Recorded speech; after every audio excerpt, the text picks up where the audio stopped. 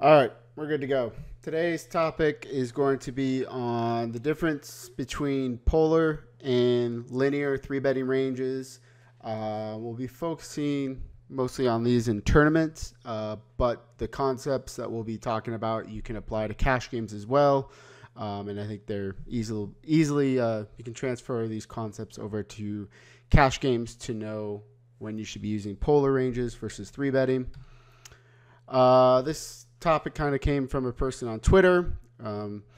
What is the difference between polar and linear three betting ranges? When should I use either of them? And how should I defend versus polar and linear ranges? We're going to explore everything to do with these two topics. What's the difference between the two, and what does a polar range look like, and what does a linear range look like? When you should use each of them. Stack depth adjustments, so how you should change from linear and polar ranges when your stack depths change, and also what to do when facing polar and linear ranges. And then we have some examples. We'll kind of have a little quiz at the end where I think it's 4 examples, and you guys will kind of guess whether you should be using a polar range or a linear range. Kind of a note, caveat here at the bottom, all the ranges presented are just kind of basic ranges, same as the previous webinars that I presented. You should adjust these ranges either tighter or looser, depending on the tendencies and the skill level of your opponents. Also, all these ranges assume a 2.5x open. You need to be making the proper adjustments when you're facing a 3x open or a 2x open, or if you get one of those crazy people that open to like 5x or 4x. So make your adjustments accordingly. And as always, too, these ranges don't try to memorize the ranges. Like, oh, should I 3-bet king 7 suited and not king 8 suited? It's more realize the type of hands you should 3-bet and the type of hands you should flat call, and like what type of hands fit into like value 3-betting ranges, what type of hands are good for bluffing 3-bets. So just kind of, I like to think of it as buckets. So think about what type of buckets that you should put each hand in. Or myself, when I'm playing live, I kind of in my head have gotten good at visualizing the hand grid, and I know kind of which areas of the grid I want to do, like draw my 3-bet bluffs from, etc. But we'll be looking into all of that. So getting started, we'll jump right in. What is a linear 3-betting range? So in this example, we're going to look at what a 10% linear 3-betting range is. It's simply, well, I put 10% and 15%. This range we looked at is a 10% range. So a 10% linear 3-betting range simply takes the top 10% of hands and 3-bets them. All other hands are either folded or flat called. So people might ask, well, what are you bluffing with if you're 3-betting with a linear range? Your bluffs are simply the bottom portion of your range, and the word bluff in terms of a 3-bet preflop is not really the correct term, because all your bluffs have equity. For example, you 3-bet with pocket 9s or Jack 10 suited here. The red hands are going to be your 3-betting in a 10% linear 3-betting range. The green hands are going to be called. All the white hands are folded. So in this 10% range, your bluffs are simply like Jack 10 suited, Queen 10 suited, pocket 9s, Ace Jack off. They're really good hands, and they have a lot of equity against the calling range, and you're kind of 3-betting it all for value. And we'll get into when you would want to use a linear 3-betting range. More so for this first topic here, we want to look at what types of hands we're 3-betting here versus when we go to the polar 3-betting range. You'll see how the range is different. So here, 9s are better. We're 3-betting all our suited broadways. Ace Jack off are better. So they're all pretty good hands. And then we're just flat calling these Ace 10 off, King Jack offs. Suited aces, the other pretty good hands that we're going to play versus a range. So linear ranges. One of the problems with a linear 3-betting range is that your flatting range becomes extremely weak and opens yourself up to squeezes. So if you notice here, when we have a good hand, we 3-bet, and when we don't have a good hand, we flat call. So that creates a problem in terms of balance, because now we know when we don't 3-bet, we have these weaker hands in green, And when we 3-bet, we have these stronger hands in red. Not necessarily a bad thing, but it is something that you need to keep in mind, that linear ranges create weaker flat calling ranges. So if you see someone, that always uses a linear 3-betting range, they just 3-bet their top percentages of hands and then they flat call. Now kind of they have the weaker portions of the range when they just flat call, versus a more balanced range, you can't attack that as much. So you're kind of opened up to more squeezes behind you. Obviously here, all strong hands are 3-bet pre-flop. Important part here, linear ranges are best used at deep stack depths.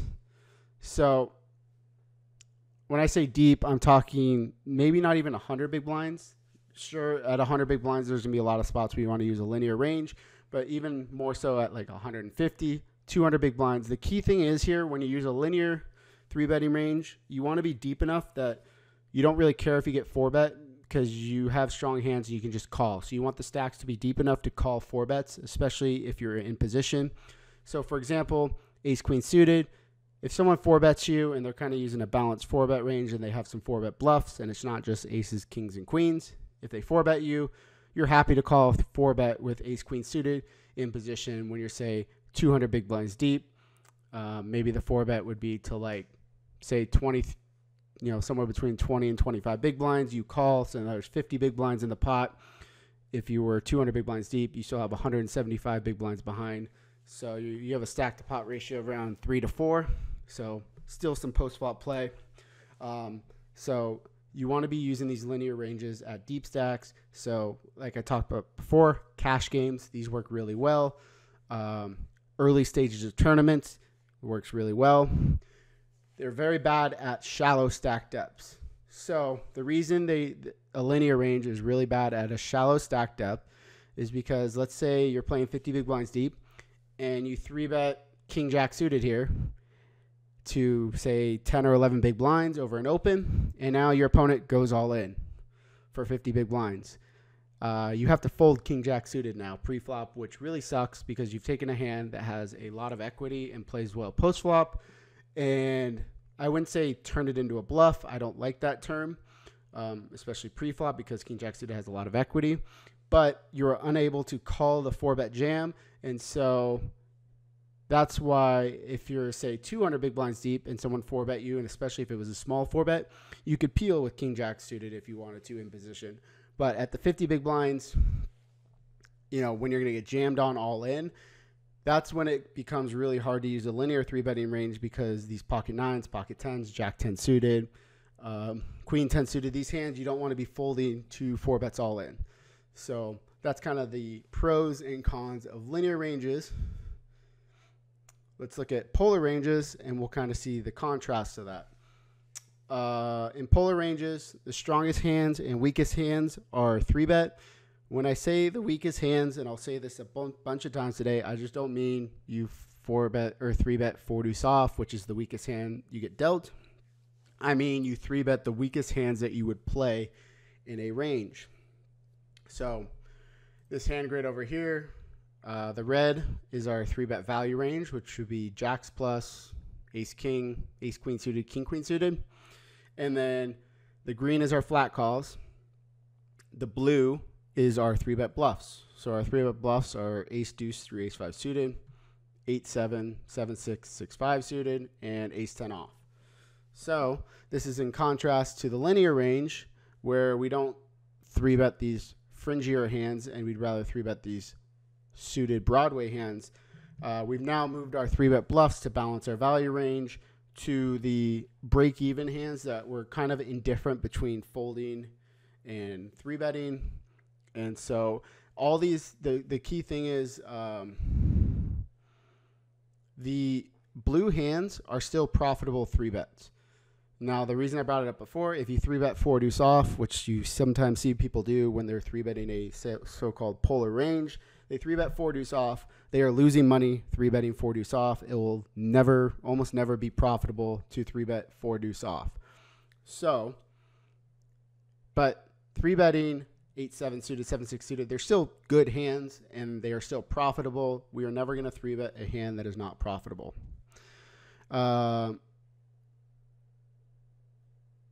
So Matthews had a good question. Are ace-2 suited through ace-5 suited weaker than ace-6 through ace-9 suited? They're actually stronger hands to them than they're actually stronger than the ace-6 through ace-9 suited, but we like to 3-bet them because they have more equity and we have more playability post-flop. And so we'd rather 3-bet the ace-deuce through ace-5 suited because they just have a little bit more equity than the ace-6. The ace-6 through ace-9 suited just aren't quite strong enough, and we want that little extra playability with those wheel-suited aces. So one of the key differences with a polar range is that you're going to have a stronger flatting range. So now compared to the linear range, we had a lot of weak hands in our flatting range. In this polar range, we have a lot of strong hands that were flat calling. So ace-jack suited, ace-queen off, king-jack suited, queen-jack suited, all these suited broadways, pocket 10s, 9s, 8s. We have a very strong flatting range that's pretty happy to call a 3-bet. So we're a lot more protected versus a squeeze. So keep that in mind just for yourself. And also when you see someone using a polar range 3-bet, that they're going to have a lot stronger flatting range. And one of the key things also for like exploiting people is that, and this kind of one of the main parts of this webinar is a lot of people will only use a polar range or they'll only use a linear range and they don't know how to switch between the two of when they should use the two ranges. And so a lot of times if you see someone using a polar range, they're just always going to use a polar range, versus if they use a linear range, they're just always going to use a linear range. And so you can kind of exploit that and kind of know what type of hands people are going to be flat calling. With a polar range, it's best used on shallow stacks or from the big blind.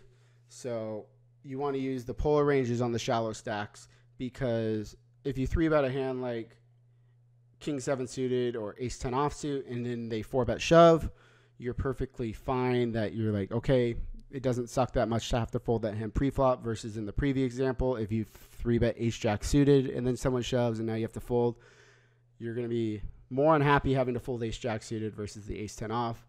And then from the big blind, you want to be very polar in your 3-bets because you want to protect your flatting range against a lot of opponents, especially against good aggressive opponents, because you're getting such a good pricing. You're going to be flat calling a ton of hands, so you're going to just have some stronger flat calls in your range. And like I said before, never 3-bet an unprofitable hand. Don't 3-bet 7 deuce suited and say that you're polar.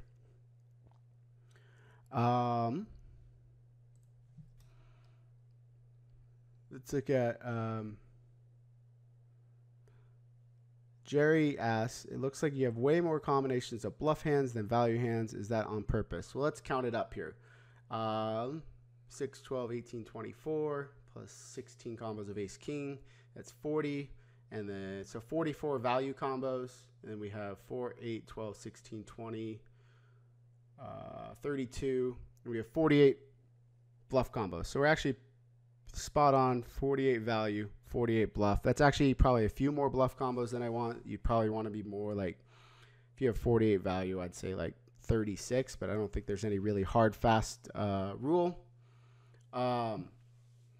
So the thing to notice here is that one reason I don't 3-bet a lot of offsuit combos in a polar range is because it's very easy to get unbalanced if you 3-bet these offsuit combos. So a really good, like, quick tip is if you see someone 3-betting hands like king jack offsuit and ace 10 off, ace 9 off, and they show up with all these offsuit combos, they're almost for sure 3-bet bluffing way too much, and you can just start 4-betting them a ton. And just 3-betting the suited combos helps you keep your bluff in check because there's only 4 combos of every suited one. And so it makes it a lot easier to control your bluff to value ratio when you only 3-bet suited combos. So that's why I only 3-bet the suited ones. And keep an eye out for people that 3-bet all these offsuit combos. Like if you start seeing them 3-bet king 10 off or ace 10 off or ace 8 offsuit, like they're just going to be 3-bet bluffing way too much, and you should just start 4-betting them. So quick note there.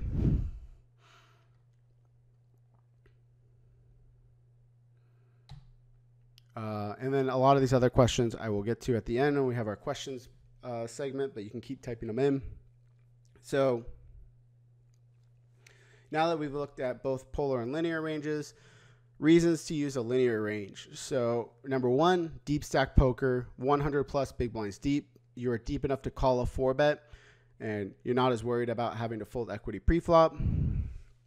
Another key point, reasons to use a linear range, is positions where you don't flat call often. So small blind versus button raises with a strong player in the big blind. When you're in the small blind, you're going to want to be using a linear range, because when you flat call, the big blind is going to be getting a very, very good price now. And now the pot's going to be going 3 ways a lot of the time. And by 3-betting the small blind against a wide button range using a linear range, you get the pot heads up. You're going to win the pot more pre-flop. And it's just you're going to create more equity playing the pot heads up than you do 3-way, especially if it's a strong player in the big blind. If there's a weak player in the big blind, then I would flat call more. The other key point where you want to use the positions where you'd want a linear range a lot is like middle position. There's just very few hands that are profitable flat calls. If you're, say, facing like if the low jack opens and you're in the hijack, or say under the gun 2 opens and you're in middle position, there's very few profitable hands to flat call, especially if there's aggressive players behind. And so you can kind of use a tighter linear range and not flat call very often. In those positions, you'll often find that a linear 3-betting range and kind of limiting the hands that you flat call is going to be much better, versus when we'll see in the next slide, later position, like on the button, you want to use a more polar range because you can flat call a lot more profitable. Same thing as the big blind. It's just much more profitable to flat call because you're closing the action. So in those positions, it's much better to use a polar range.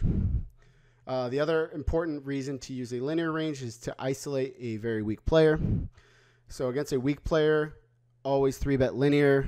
Don't worry about 3-betting polar against weak or poor players.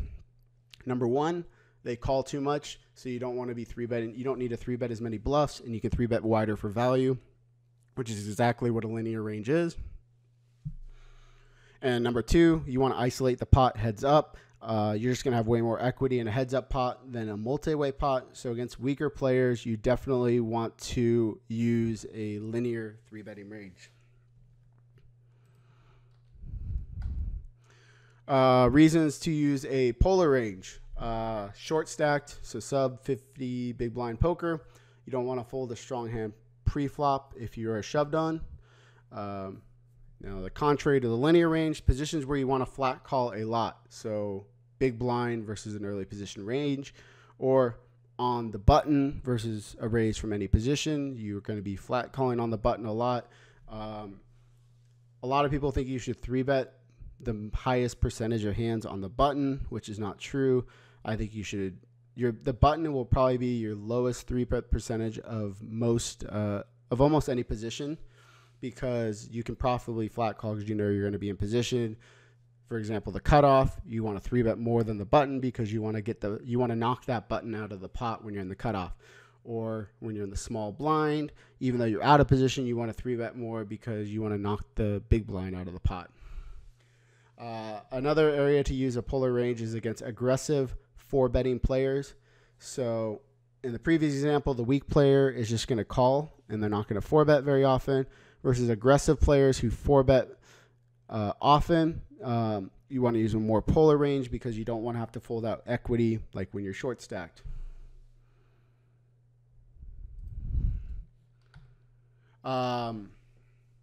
Three bet sizing. So a linear range is always going to have a smaller sizing than a polar range. You're going to be, you want to be able to call a 4-bet, and your range sets up better where you're 3-betting. When you're 3-betting a linear range, you just want to have a smaller sizing, A, for calling a 4-bet, and B, you're going to be 3-betting more value hands. So just kind of like when you're betting the flop, if it's a flop that you're going to bet more often, you should bet smaller. If it's a flop that you're not going to bet often, then you should bet larger. So the polar ranging, the linear ranges in position like 3.5 times the original open. The polar range is going to be 4 times the original open. And out of position, the linear range is going to be 4 times the open, versus the polar range is going to be 4.5 to 5 times the open. And these obviously vary on stack size. The smaller the stack, the smaller the 3-bet can be. So if you're playing off of, say, 30 big blinds, you don't need a 3-bet to 5x on the polar range. Maybe you 3-bet to 4x. Versus on the larger stacks, you can even go a little bit larger. In terms of squeezing, if there's some flat calls in the middle, when you're squeezing, you don't need to size up as much because that range is already weaker. So what we looked at with the linear range, we know a linear range has a weaker flat calling range. So if you're playing really deep stacked and you have someone that flat called, you know they already probably have a weak hand. So my 3.5 in position open, maybe I squeeze now to 4x instead of 3.5, add like a half a big blind. Versus a polar range, maybe I add a whole, make it 5x because they have a stronger flatting range. You can kind of use your judgment there. These are all kind of guidelines, and the sizing is as important as picking the right type of hands and the right frequencies.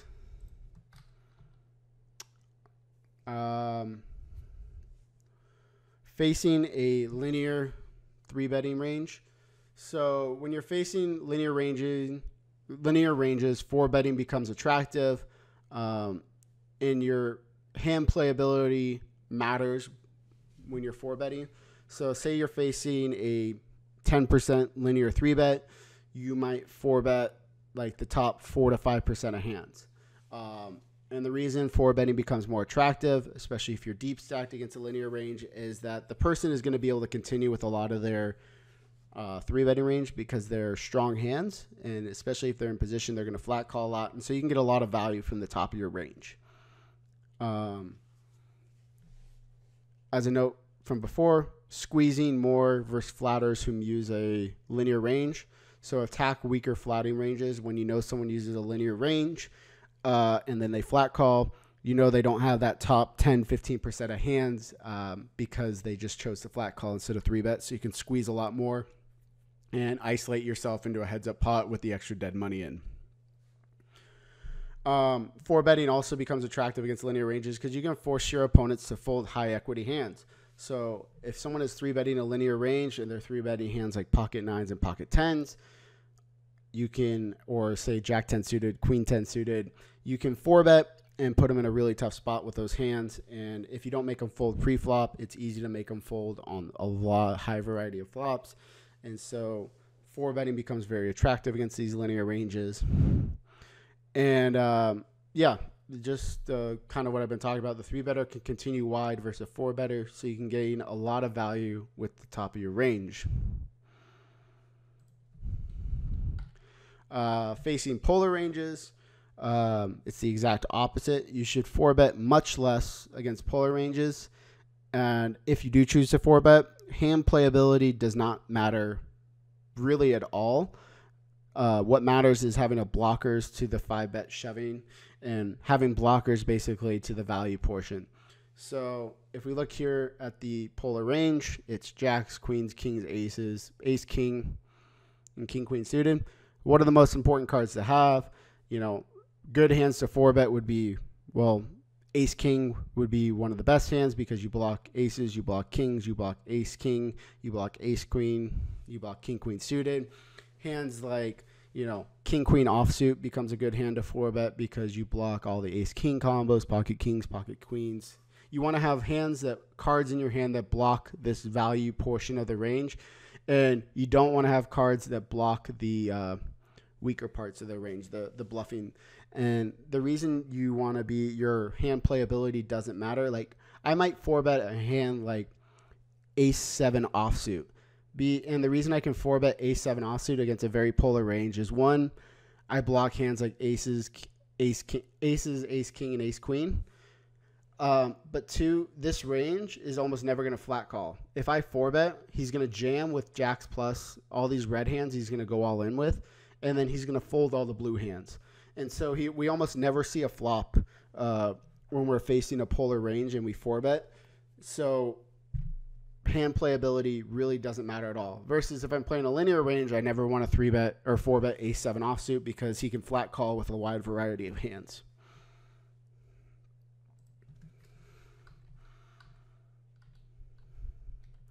Um, the key point here is slow playing big hands like pocket aces and pocket kings becomes much more attractive when you're facing a polar range, especially often in position with 50 big blinds or less. Having no 4-bet range can be correct.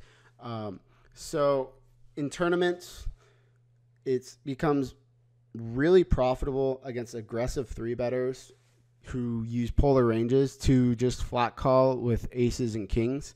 And the reason is that, and especially aces more so than kings, but look at these bluffs that someone might be choosing, like ace 5 suited through ace deuce suited, like king 7 suited, ace 10 off, suited connectors. Those hands have horrific equity against pocket aces, and you want to just flat call and let them flop a pair, rather than they're just going to fold those hands pre-flop if you 4-bet. So, like a popular hand you might see someone 3-bet with is like king jack offsuit with 50 big blinds, which we talked about in our 3-betting stack size video. And you don't want to 4-bet when they have king jack offsuit. You want to just flat call and let the flop come king high or jack high, because then they're going to stack off with their top pair when you have aces or when you have pocket kings.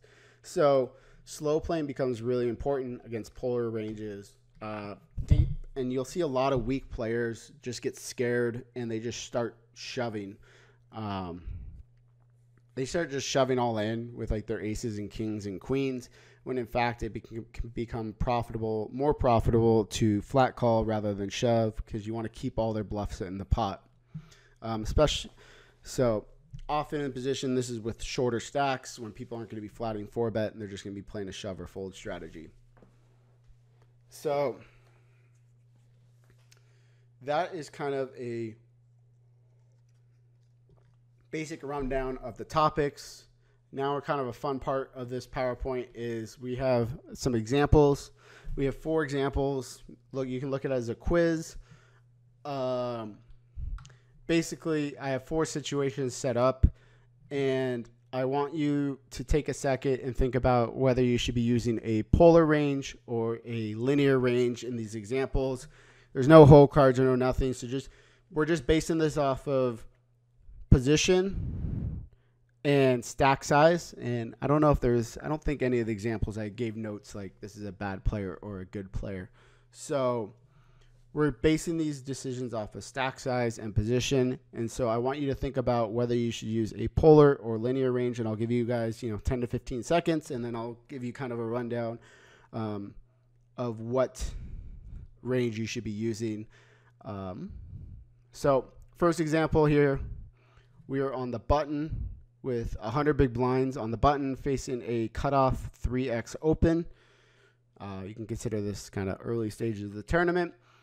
So in this example, should we be using a polar range or a 3-betting range on the button versus a cutoff 3x with 100 big blinds?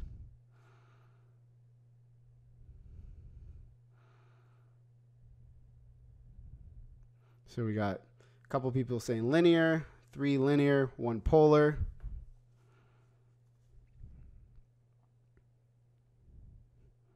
Some more linear and polar. So this one kind of has a combination of both. I would be using a lot of polar 3-betting in this spot. You can make a case for linear, especially if this is a weak cutoff player.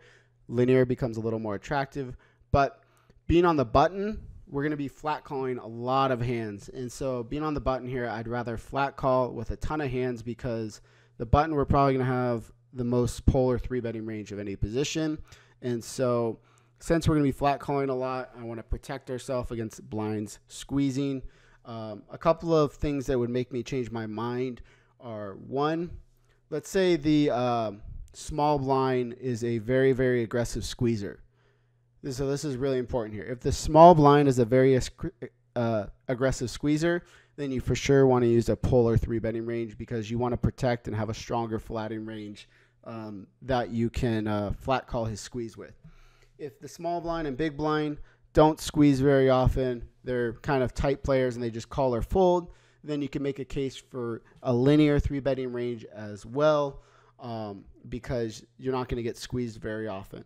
So in this spot, you can make a case for either a linear or a polar range, but just kind of the spot that being on the button versus a cutoff, I'm probably going to use a polar range and just use my position against the cutoff and flat call a lot here. This example here, we are in the low jack. We have 100 big blinds in the low jack. Under the gun +1 opens. We to a 3x. We're playing 100 big blinds deep. In this position here, should we be using a polar range or a linear range?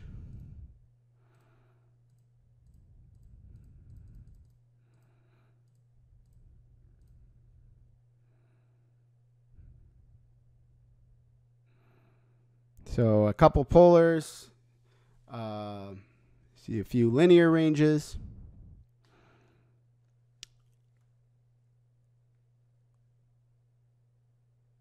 So it's kind of 50-50 here on polar versus linear. So here in the low jack, I'm not going to be doing a lot of flat calling here. When we flat call in the low jack here, we're just letting a bunch of people with the cup. We're probably going to play a 5-way pot, 4-way pot. There's 5 other ranges behind us that can squeeze. So here in the low jack, we're in middle position. We're just going to have a tight linear range here, and we're really not going to be doing a ton of flat calling. I think people flat call here too often with hands like deuces through 5s and like weak suited connector hands. So in these positions, we're just going to have a linear range. We want to 3-bet a hand like pocket 10s, pocket jacks, because those hands play way better heads up, and they play way better in a they play a lot better at a shorter stack to pot ratio. So by 3-betting, we reduce the stack to pot ratio, and we also get the pot heads up. And also, in general, population doesn't 4-bet as much. So a lot of people are really scared to 3-bet a hand like pocket 10s in this position, or pocket jacks, or say ace queen suited, because they're scared if, this early position raiser 4-bets me, then I'm going to be put in a tough spot. But in general, people just do not 4-bet enough. They flat call. And so I would rather 3-bet a linear range here, knock out all these 5 players behind me, play a heads-up pot with a strong hand in position with a stack-to-pot ratio that, say we 3-bet to 1,000 here. Then there's going to be 2K in the pot. We have 9K back, so now it's a 4.5 to 1 stack-to-pot ratio. This hand's going to be much easier for us to play versus if we have pocket 10s and we flat call, go for 5 ways to the pot. It's just really hard for us to win the pot unless we flop a set. So, yes, and what Bob just said, linear, because we have a lot of people left to act. We want to knock people out and play this pot heads up, and having a linear range. Now it's going to be a tighter linear range because we're facing an early position open. So we might even go tighter. We're probably going to go tighter than the linear range I presented earlier. Let's say this person is opening, somewhere between 15 and 20% of hands. Maybe we just 3-bet the top 7% of hands, like maybe half of them, maybe even a little less than that. 3-bet the top 5% of hands. But flat calling here is not as attractive as an option with this many people behind us.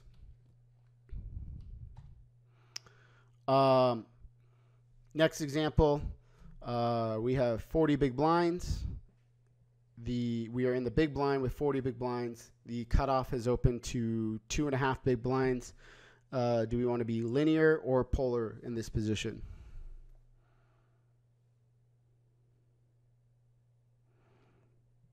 So you see 4 polars, 5 polars. All right, good. Everyone gets this right. This is the easiest one probably.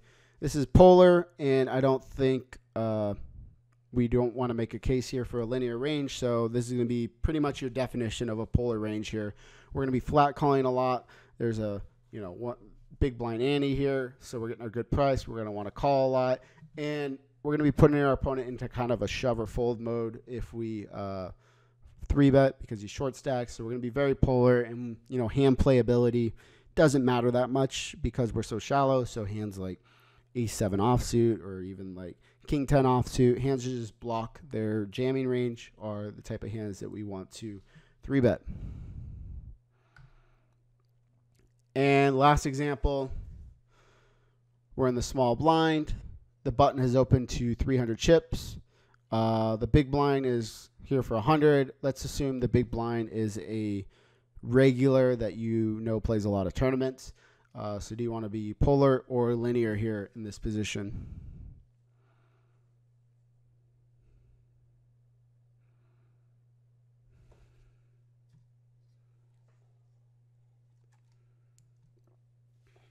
Okay, see a couple of polars, a few linears.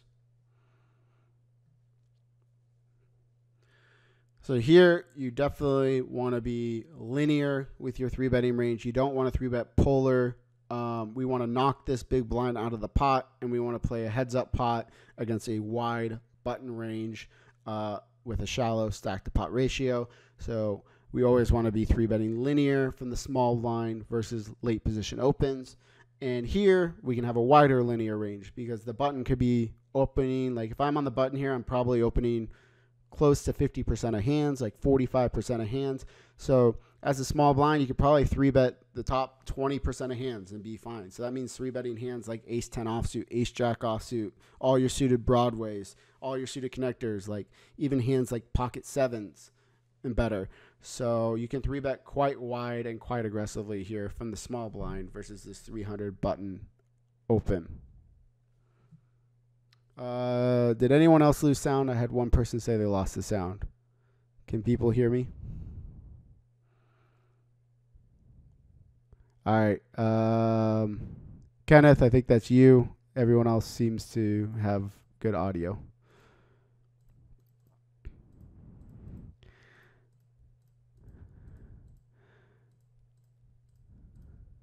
So, I believe that was the last example. Yeah. So in summary, linear ranges are great for deep stack poker early in tournaments. Polar ranges are great for shallow stack poker deep in tournaments. You want to use linear ranges more in early position, polar ranges more in late position where you're going to be flat calling a lot more. Knowing how your opponent will react will help you know what type of range to use. So this is important. Against players that never 4-bet, unless they have like aces or kings, you can 3-bet a lot more linear because you should just 3-bet linear because they don't 4-bet often enough. Versus players that 4-bet often, you want to start using more polar ranges, making sure you're not having to fold out a lot of equity. Linear ranges are going to use a smaller sizing than polar ranges we talked about. And then in early position, linear ranges often help to get the pot heads up. And so we can 3-bet more in early position. And it forces the late position players really. Like the other thing too is in early position, like say we 3-bet in that one example right here. Like we force the 5 opponents behind us to kind of play their hands head face up. So if they flat call, we can kind of put them on, kind of a weaker range that wants to see a flop, hands like king, queen suited, pocket 10s, pocket 9s, and it becomes very easy to play against. Or when they 4-bet, most players don't 4-bet aggressively enough, so we're pretty confident they have those top 3 to 4% of hands, like ace, king, and pocket queens are better, and it's also very easy for us to play against that range. And so it becomes very easy to play, much easier to play our range versus when we flat call. We don't know when they squeeze, like where they are in their ranges. And just I think people will have to play more face up in general when we take this linear spot rather than polar spot. So, so this obviously for pokercoaching.com. For you, those of you that are on your free trial, highly recommend signing up for the paid subscription. $39 a month. You get a big discount on the 1 year for $249 for the year. And then on the 3 year, you get for $499 for a 3-year membership. You're saving a lot of money. Plus, Jonathan's throwing in a ton of webinars. I don't even know how many there was. You get like an extra like 20 or 30 hours of webinars when you pay for the 3 year. For the $500, it sounds like a really big investment. But let's say your average buy-in tournament is $300. It doesn't take a ton. If we increase your ROI by 10%, you're going to make all that back in your next 10 tournaments or 12 tournaments, whatever it is. And I just think you can easily plug a lot of simple leaks and really increase your ROI in tournaments, especially the smaller buy-in ones where you see people making the most mistakes. And you have all the interactive quizzes. I've been making a ton of quizzes. The webinars, I'm writing articles. We also have Alex Fitzgerald, Jonathan Little. And I just think there's a lot of great content right now, and highly recommend signing up for poker coaching. And now, maybe for you guys' favorite part of the webinar, let's jump in the questions. I'm gonna scroll my questions back from the beginning of the webinar, and I'll kind of work through them. We've been at it for 40 minutes, so we have about 20 minutes for questions. So let's start rifling through them. If you don't hear me talking, it's because I'm reading the questions in between, so that takes a second, and then figuring out the best way to phrase it.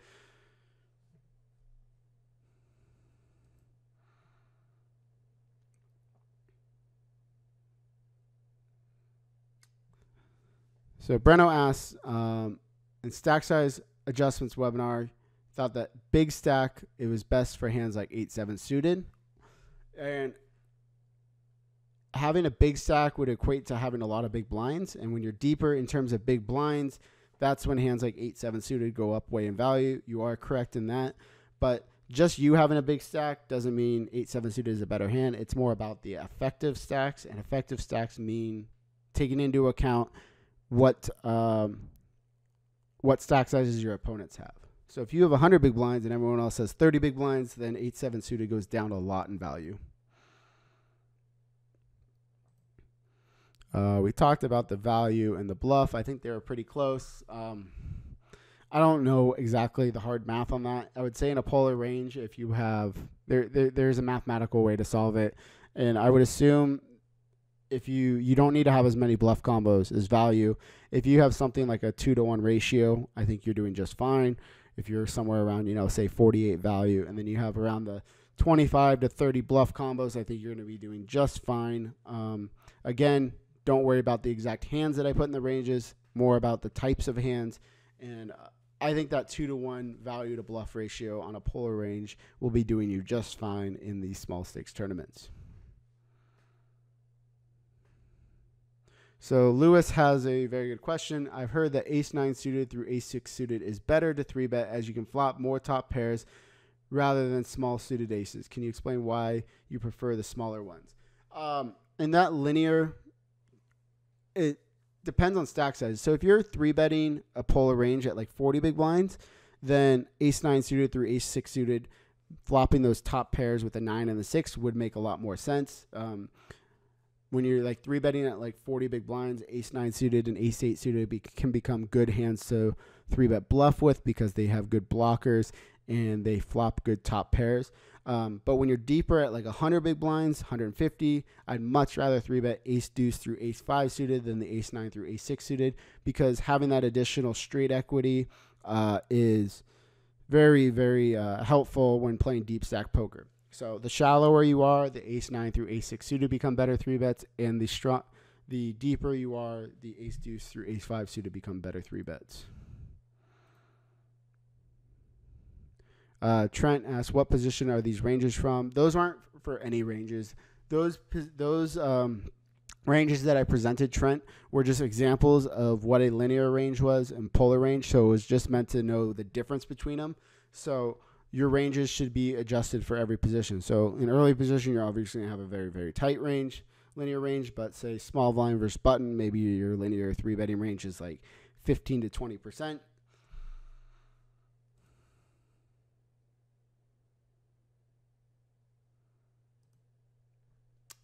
Alan asks, when 3-betting and deciding on a linear versus polar range, are you using an effective stack size versus the razor or against all remaining players?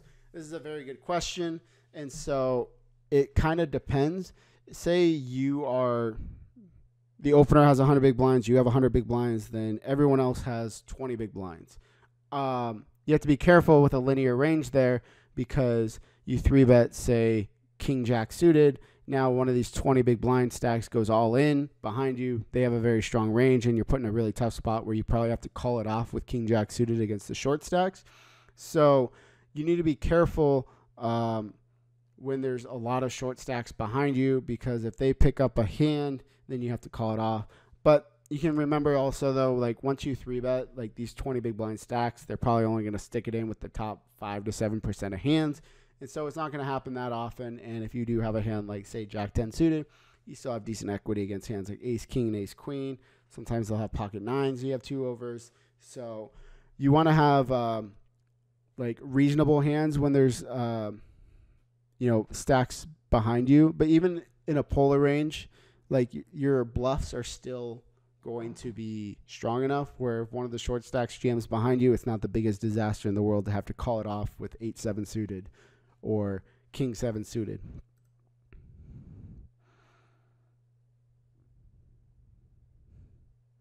So Laura asks, do I use a mixed strategy rather than a pure polar strategy? So Laura's question is asking if I use a mixed strategy where I might 3-bet a hand 50% of the time and call it 50% of the time, versus a pure strategy where I only 3-bet this hand or I only call this hand. And here's my thing on pure versus mixed strategies. When a strategy is mixed, so let's say you're using a solver like Pio Solver, and it's saying that you should 3-bet ace-jack offsuit 50% of the time, and you should flat call ace-jack offsuit 50% of the time. It's using a mixed strategy. It's mixing up, so it's ace-jack. It's trying to balance its flatting range and its 3-betting range. So when a strategy is mixed, it means the value of 3-betting ace-jack and the value of calling ace-jack are the exact same. So the only time that Pio Solver or any of the solvers that you look at uses a mixed strategy is when the values are the same. If it's way more profitable to, like, for example, you'll never see a mixed strategy almost with aces, because it's either going to be way more profitable to 3-bet them versus basically whenever you're deep stack, or in some of those situations that I said against polar, if you get 3-bet and you have 30 big blinds, it will just say pure flat call with aces because you block their value range and you should flat call. So what I'm getting at here is mixed strategies. If you're playing against a perfect opponent, yes, you might want to have a mixed strategy. But what a mixed strategy is basically the inputs you get in. So the tendency of your opponent matters much more. So if your opponent flat calls too much, or your opponent folds too much, or your opponent plays poorly pre-flop, or your opponent doesn't 4-bet enough, like these are all going to make one of those two 3-betting or flatting way more profitable than the other. So when using a mix, if something, let's say you're looking at a solver and it says using a mixed strategy, basically that means take your opponent's tendencies into account and only use that one that exploits that tendency the most. Hopefully I explained that the best. That's kind of a key thing with a lot of the solvers that people look at nowadays. Those size guidelines I gave were for 3-bets with no callers. So like I said, if they're like linear 3-betting ranges or people are using and they flat call, you don't really need to up your sizes a ton. You should up them some, but remember they're going to have weak ranges. But when people have stronger ranges, you want to 3-bet a little bit larger. So you can add, a half a big blind to a 1 big blind per flat caller.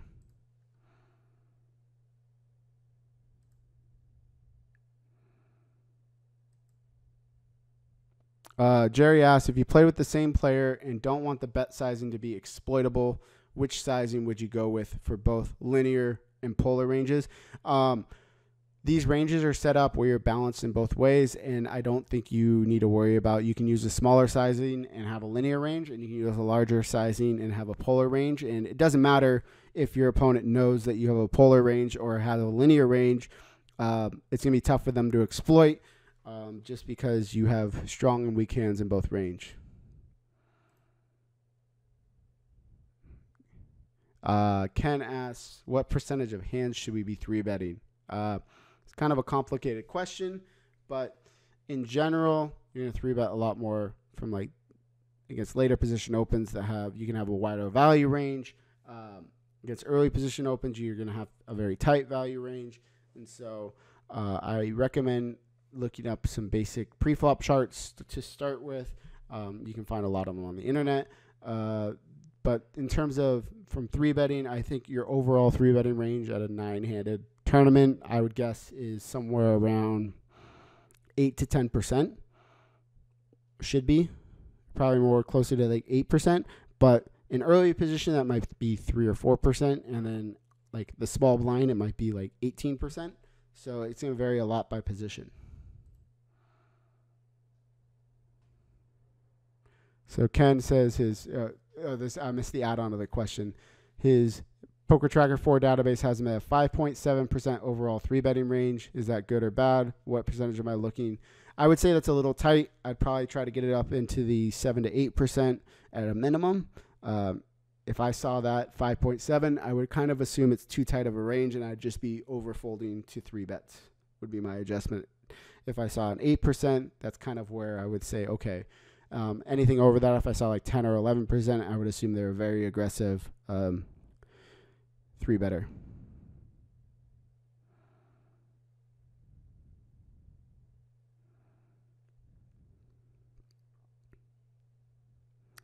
So it's more David asks, is it more profitable to call a raise from the button than it is to 3-bet it in position where you're forcing your opponent to play a larger pot with a weaker range out of position?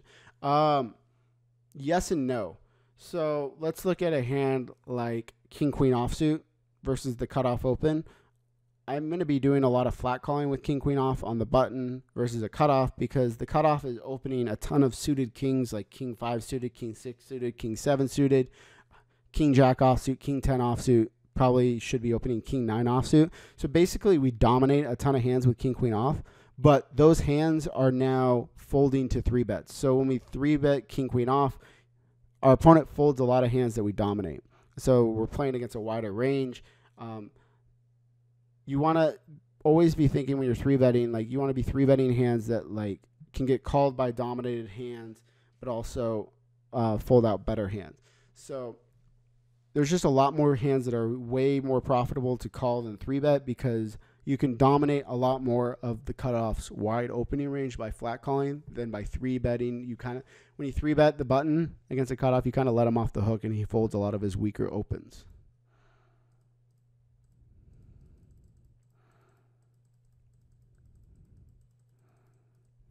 Give me 1 second.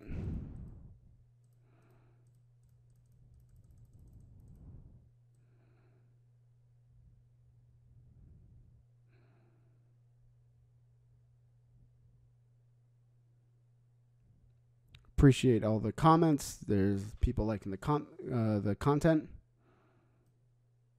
Lewis, if a player doesn't fold too many 3-bets when deep, what 3-betting strategy should we use? Always a linear strategy. If the person calls too many 3-bets, use a linear strategy. That's why against weaker players, normally one of their mistakes is they don't fold the 3-bets. So we just want to use a linear 3-betting strategy, and 3-betting hands like King Jack suited, they still call with hands like Jack 8 suited, Jack 10 offsuit, etc. All these hands that we still dominate, they just play very weak against those linear ranges.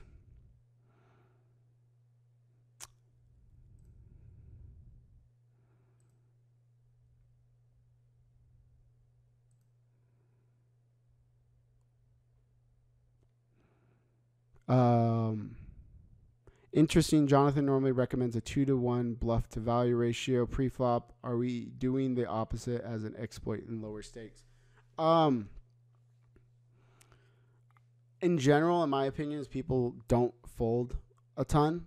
And so especially, I guess, when we're using a polar range, the reason to use a lot more bluff combos than value combos would be that in general, you should be flat calling a lot more than 4-betting against a polar range. And when they flat call, some of your bluffs are now going to turn into value hands on the flop. So, for example, you 3-bet ace-5 suited, and they call, and now the flop comes ace-high. That's no longer a bluff. So you need to have more hands in there so you still have bluffs on the ace-high board. In general, people don't fold and they call way too much, so I'm not as interested to having as many bluff combos and rather have more value combos.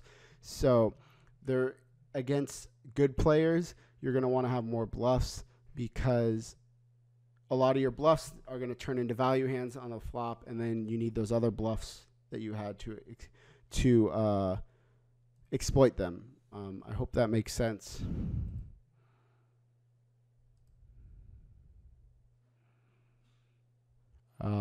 Ryan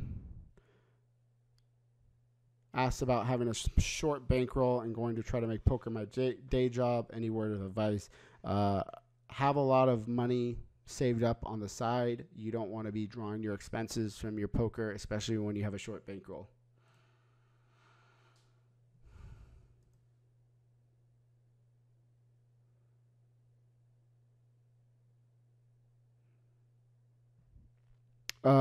Vinny asked, he was at my table in a hand where an under the gun player opened and under the gun +1 3-bet, and I 4-bet jammed for 30 to 35 big blinds. He asked, do I have any 4-bet bluffs in that jam range?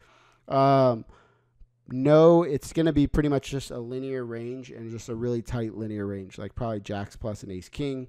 I would have to have a read that under the gun +1 is 3-betting way too much to be going really wide there, but it's just going to be a linear jamming range.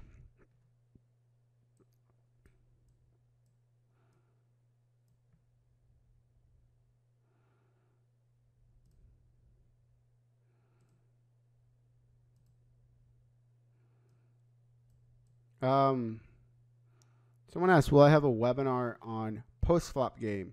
And it's a good question, because I haven't covered any post-flop stuff. And the reason I have not is because pre-flop, you need to have really, really solid pre-flop fundamentals before you get into post-flop play. And a lot of post-flop problems that people have can be solved by, like, mistakes pre-flop. So if you can fix this is how I do my coaching, is I always focus on pre-flop first and then go into post-flop, because you solve a lot of mistakes when you have solid pre-flop fundamentals. It sets you up better in front of the flop. And then you take it further when you have really good flop fundamentals, like c-betting fundamentals, that sets you up better for the turn. And so kind of when people are like on the river, they're like, oh, I got to the river and I don't have any bluffs, or I feel like I'm having to call too wide with weak hands on the river, it's because previous streets, like the turn and the flop that you're misplaying, that are setting you up poorly later on. 2 more minutes. I'll pick out last couple of good questions that I see.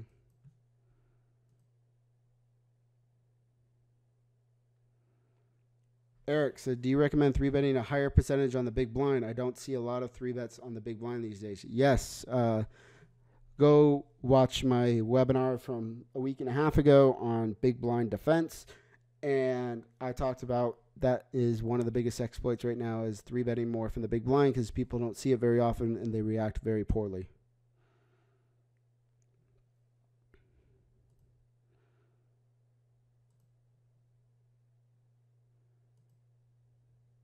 For those of you that asked to see some of the ranges later on, this will be posted on YouTube, and you can take a look back.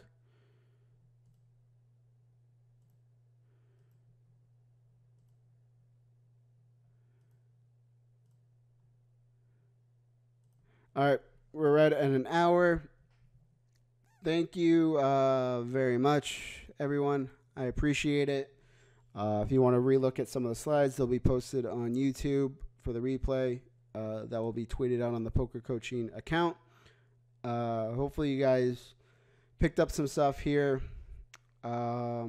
I am flying out to Florida tonight on a red eye. I'll be at Seminole Hard Rock this week. So if any of you are at Seminole Hard Rock this week, come say hello. I'm playing tournaments all week there. So come say hello if you're at Seminole Hard Rock. And yep, that's it. Good luck to everyone at the tables. And I will see you. My next webinar is on the 24th. And I'm trying to remember what the topic was. I will tweet out the topic again. I already made the PowerPoint and everything, and now I'm drawing a blank on what the topic was. But I'll tweet that out in the next few days, promoting the next webinar. But I believe it was on April 24th is the next one. So in 2 weeks, you'll see me again. and I'll keep you guys updated on what that topic will be.